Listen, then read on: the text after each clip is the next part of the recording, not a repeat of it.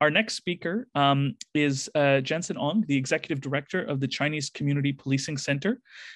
Janssen is the center is a registered charity based here in Vancouver, Chinatown, which works in collaboration with the Vancouver Police Department as a community partner and a volunteer to reduce crime and enhance safety in Chinatown.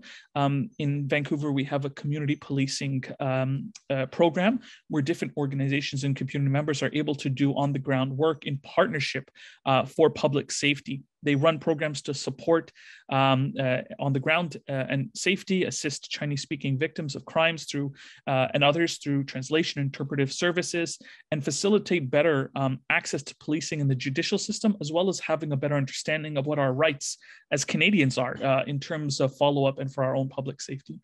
Janssen, thank you so much for having us, or for being here with us.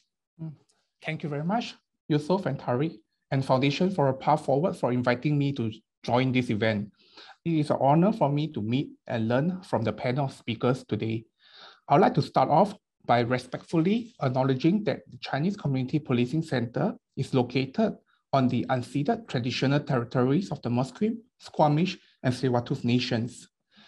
In the World Economic Forum 2020, it was shared that disinformation and misinterpretation of COVID-19 virus is mutating and spreading faster than the virus outbreak itself.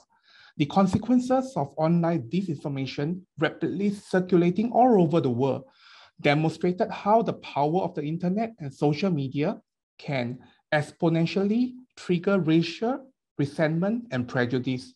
And I still believe that it is still happening now. As what Alan has shared earlier, anti-Asian hate incidents in Canada have increased by 47% from 2020 to 2021. There were 943 racist incidents reported across Canada in 2021. The Vancouver Police Department stated in a news release that there was a 425% increase in anti-Asian hate crime incidents in Chinatown between 2019 and 2021. Like what MP Ms. Jenny Kwan pointed out earlier, a senior was recently attacked around Chinatown a few days ago, and he was targeted, and he was actually attacked with a bear spray. It happened just within the vicinity of where we are located, and we are saddened to hear that news. As part of our organization's efforts to address anti-Asian hate issues, and in response to what Ryan has shared earlier on concrete actions that needed to be put in place, I thought it's a good opportunity for me to share 3 areas on what our organization is doing. Firstly, I'd like to emphasize the importance and necessity of reporting anti-Asian hate incidents to the police. In our engagement to the communities, we continue to see many unreported cases of such incidents. We continue to urge the public, whether in the capacity of victims of crimes, families, friends, or witnesses, to report such incidents and to do so immediately. By doing so, it will help the authorities to have a more accurate understanding of what is happening in the neighborhoods and provide the necessary support.